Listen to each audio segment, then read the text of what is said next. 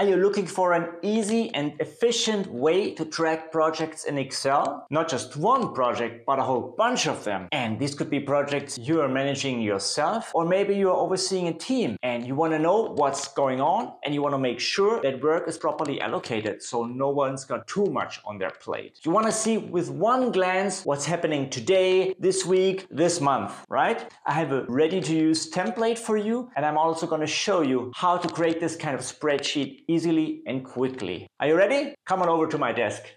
Boom, this is my spreadsheet. This is what I call the multi-project tracker. Before we get into the details, I want to let you know I have created two versions of tracker. One using a daily layout and another one with a week-based format. So you have to consider what format is best for your needs. I usually work with week-based schedules with defined milestones at the end of each week, but for your project, a daily schedule may be more suitable.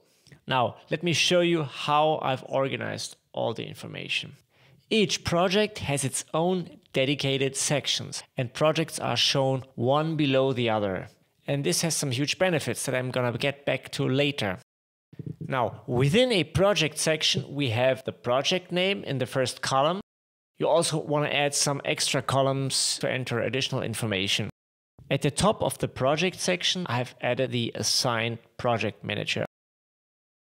Next to the right, we have what's called the work breakdown structure, shown in yellow. So here I have listed the individual tasks for that project. And as you can see, they are grouped by project phase. I like this layout because you can clearly see what activities belong together.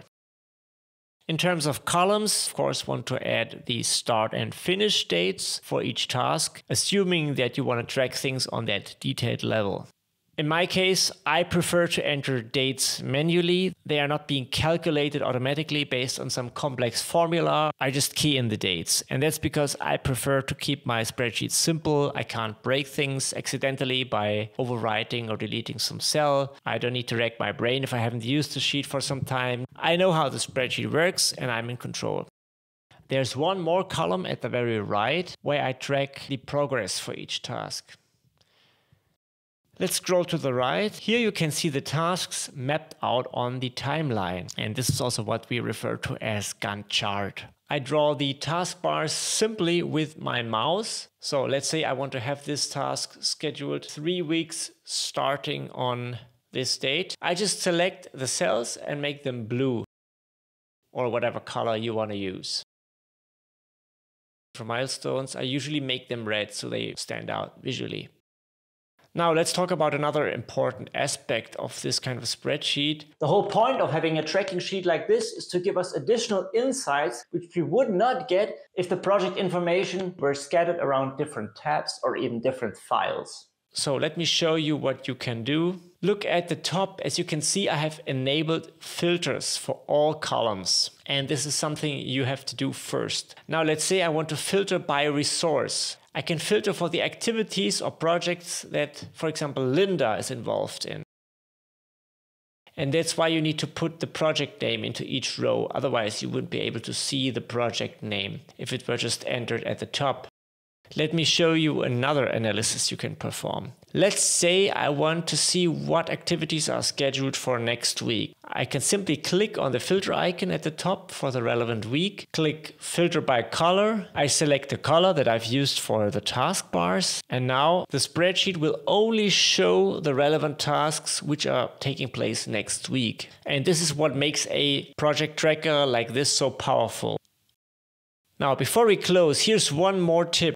Building the timeline header row, so the dates or weeks shown at the top. This is the most tedious part of creating a project tracking sheet because it involves formatting the individual cells in the right way and of course entering the dates. And here's how I've solved this. I've created a separate tab with predefined timeline headers using different formats. And this is how it's used. Let's say I want to build a timeline starting from January 6, 2025, which is a Monday, and I want to create a daily schedule. What I do is I go to the first cell and I put in the start date. And now you can see the other cells are automatically filled with the correct dates. And now all I have to do is select the header cells, go back to my planning sheet and paste the new timeline header to my planning sheet. And now I can begin building my schedule.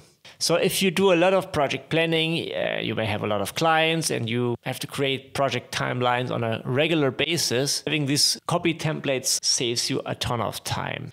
As you can see, using standard Excel, you can build a really nice project tracker which enables you to keep track of your entire project portfolio. So this should help you get started building a template for tracking your projects. And if you don't have the time to create such a template yourself, you can buy a copy of the template which I've shown in this video. You'll find the link below the video. That's it. Thanks for watching. I'm Adrian. I'm a senior project manager and I'm the creator of Tactical Project Manager, a platform where I teach project management in a very hands-on, practical way. Adios. I see you around.